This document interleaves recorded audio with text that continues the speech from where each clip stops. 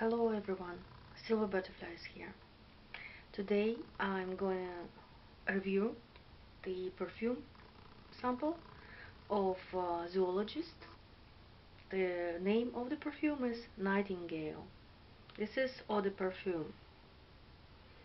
So it's supposed to be very strong, but not too strong as a perfume, but it's not that light as eau de toilette, for instance.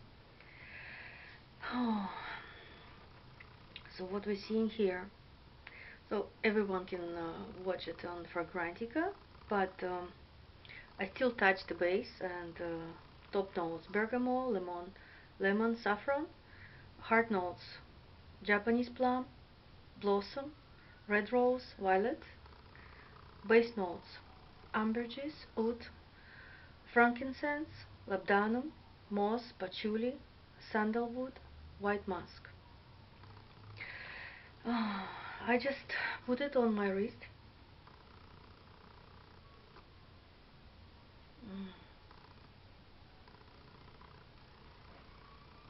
I feel a lot of things. It's first thing come to my mind. It's red rose. Not because of the liquid, the juice here is pink. Because it's just like association with the rose. It's like something.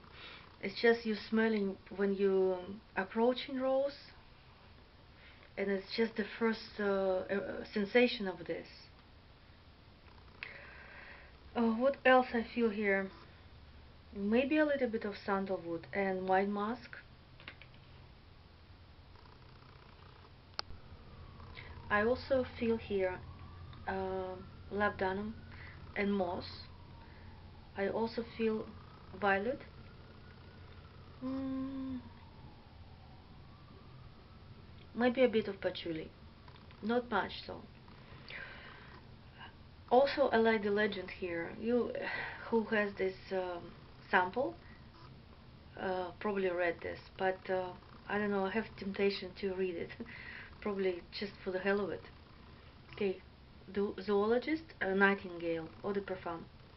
Zoologist captures the onset of Japanese spring through Nightingale, a pink floral chypre that will melt your heart. It opens with rich scent of saffron and rosy, powdery, tart Japanese plum blossom, enveloping the core of perfume like a luxurious silk kimono. Deep warm aroma of oud, patchouli, moss, incense, and ambergris seeks to escape, sipping from the ruddy petals to create a composition that's complex and at the same time simply desirable. True that. I like it, and it says here about Japanese woman with a soft touch and everything. In my imagination, it came a little bit more. For some reason, I imagine a very sophisticated woman, maybe even Russian woman, who like powders, who like perfumes, and who likes to travel, and who can afford everything. Something like that. Not every Russian woman can do that, but it's just popped in my head. So, uh, what I can give the rate of this perfume? Well, in Russia, they have 5 is the toppest mark in school. When a student have 5, it's excellent. I think it's 5.